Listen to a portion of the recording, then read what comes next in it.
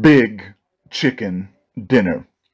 Those are the words that members of the United States military have for many years used to refer to the bad conduct discharge. And those are the words that were resonating through my head at the end of last June when I first heard the Sir Patrick Sanders, General Sanders, perhaps formerly Colonel Sanders, talking about a land war. You heard it right. A land war that the United Kingdom is going to wage against Russia. Let me say that a third time. A land war against Russia. General Napoleon? The Führer? Are you listening? Are you listening?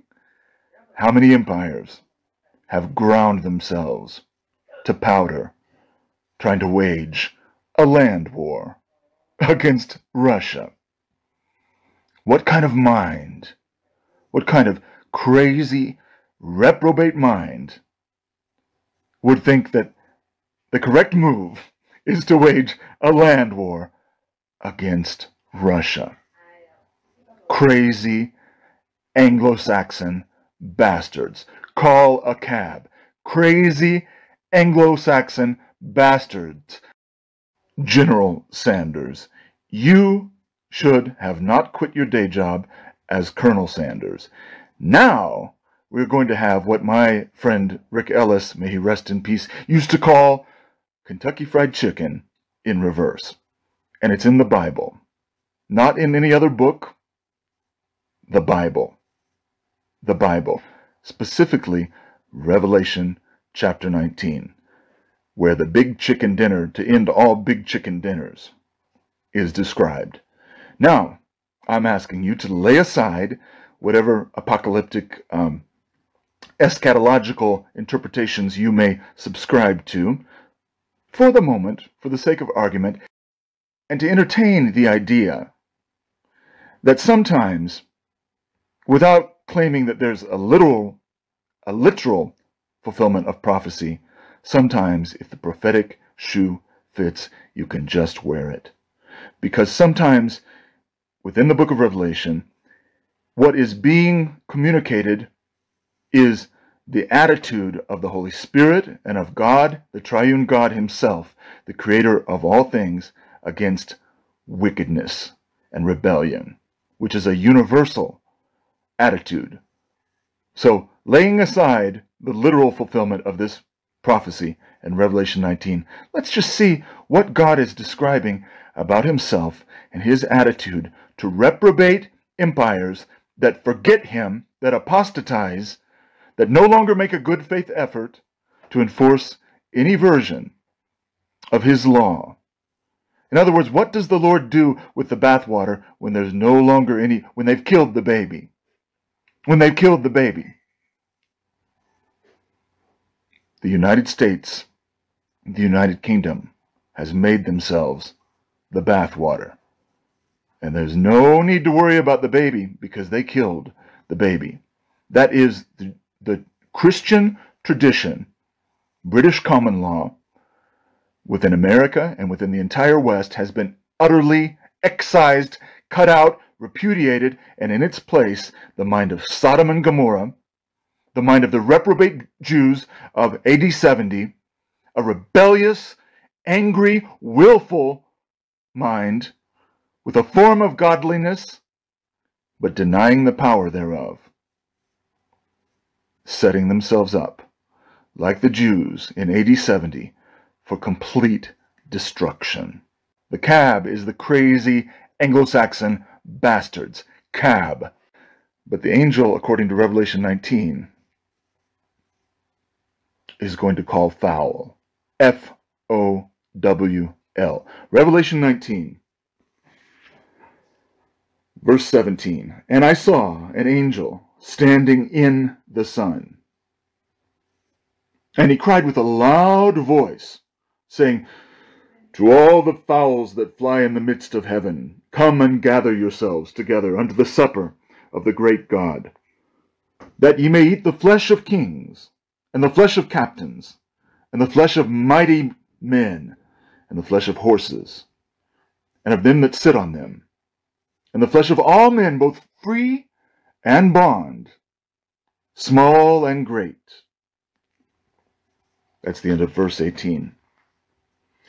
So, that's what my dear friend, may he rest in peace, Brother Rick Ellis, used to call KFC in reverse.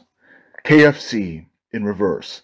Kentucky Fried Chicken in reverse. Imagine a big bucket, a big, a 21-piece bucket of KFC, except the people doing the eating are the birds, and the people being eaten are the people. Think about that. The fowls of the air are a mighty people. They eat the flesh of kings, and they do not discriminate between a poor man and a rich man, a black man and a white man, a Jew or a Gentile. They're hungry. They're crying out to their Maker, and he has prepared a feast for them. Colonel Sanders, General Patrick Sanders, the Chief of Staff of the British military forces, who wishes to wage a ground war against Russia. I'm sorry. I'm sorry for demoting you to Colonel. General Sanders, you shouldn't have quit your day job. Go back to KFC, you stupid son of a bitch. But you won't, because a reprobate mind has enveloped the entire Western world, and they will not have peace. Russia and Ukraine were in Istanbul in March, ready to sign a peace accord. Boris Johnson said, "What? Peace? Well, we can't have that. No. No peace. They won't have it." Folks, the days of Ronald Reagan are gone. Dr. Paul Craig Roberts, our former Treasury Secretary in the United States, Assistant Treasury Secretary, describes when he was a member of the delegation designed to communicate with the USSR, the Soviets. And Reagan told every member of that delegation, according to Dr. Roberts, that if anyone was condescending or arrogant toward any member of the Soviet delegation, that person would be fired immediately. But now we have presidents and prime ministers, and people openly, cabinet members and ministers, openly threatening ground wars, threatening assassinations. The provocation is indicative of a reality in which the Lord God Almighty has had enough and is withdrawing his grace to allow them to make their own bed of misery and sleep in it. So, General Sanders is calling the cab. The crazy Anglo-Saxon bastards. And the angel of God, is calling foul. He's calling foul. He's calling foul. F-O-W-L. He wants to go the way of Napoleon. They want to go the way of Hitler. But it's going to be bigger this time. This time the whole world is Jerusalem, leading up to AD 70. If you don't know about AD 70, I'm not saying AT 70, AD, Anno Domini 70. The year in which the words of Jesus Christ saying, "This generation shall not pass away," were fulfilled. And the Christians fled to the hills. But many Jews, you can read about it, eyewitness account of Josephus. It's on Audible. It's in every library, or it should be in every library in the Western world. The Jewish War by Flavius Josephus. If you'd like to hear a first-hand account, let me just give you a little snippet, all right, that characterizes the whole siege, ending in the burning of the temple. People were disemboweled, thousands of people.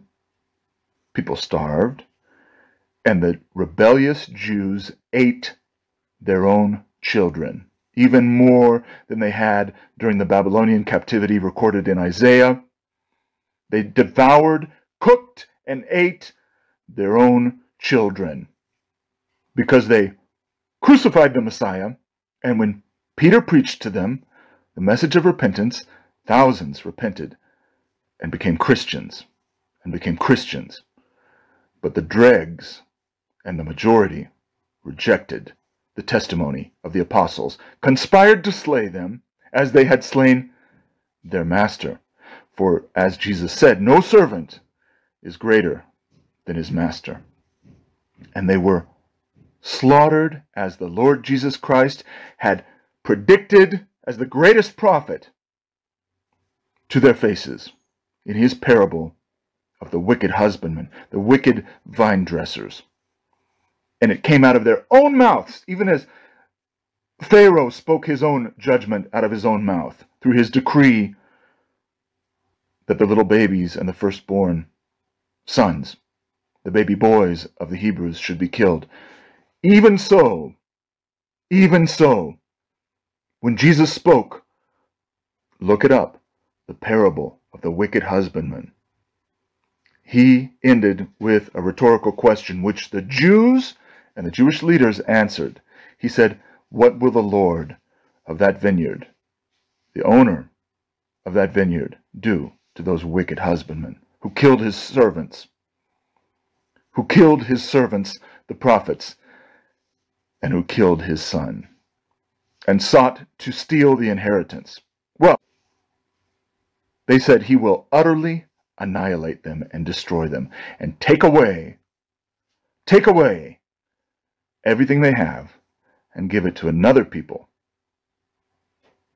And Jesus said that the kingdom of heaven would be taken from them and given to a nation bearing the fruits thereof. Those people who are circumcised in their hearts, who follow the Lord, the Lord's remnant, they know who they are, the true Israel of God, not the fake, abominable nation-state, falsely claiming the name Israel, but the true, holy, sacred, obedient Israel of God, not the baby-killing, fag-enabling sodomites who run Tel Aviv.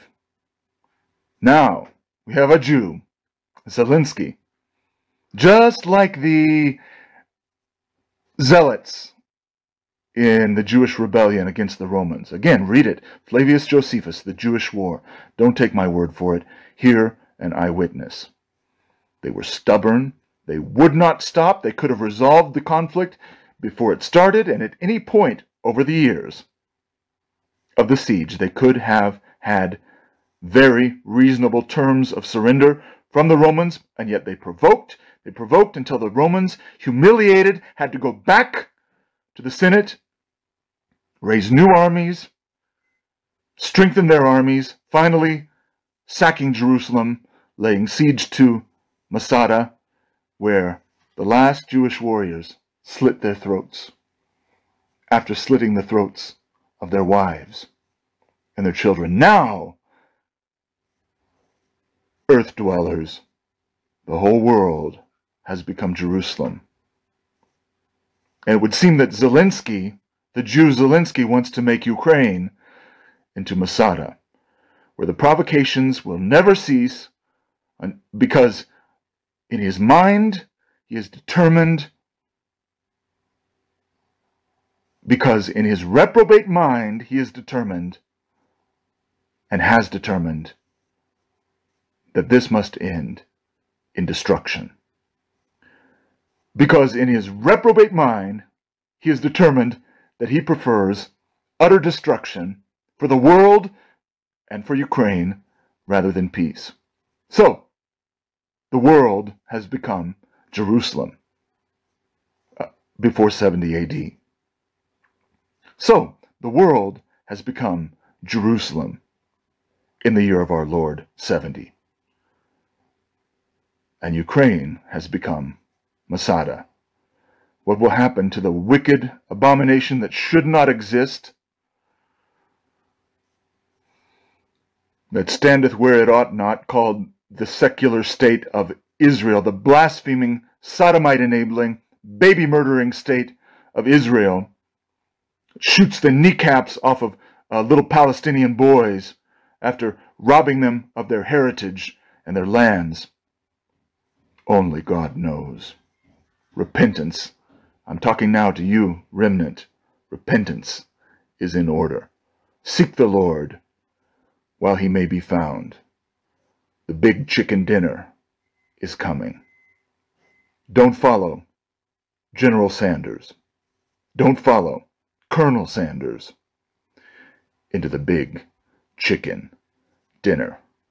Don't follow the cab, the crazy Anglo-Saxon bastards into the big chicken dinner, into the 21st century Masada, into the 21st century AD 70 Jerusalem. Flee for the hills and don't follow, and turn your eyes upon the Lord Jesus Christ. Make peace with him. His terms are very good. He's an avenging Messiah, coming to lay siege to the whole earth and take back what is his for his people, to give the earth and give the kingdom to the meek, to those who are submitted to him in their hearts.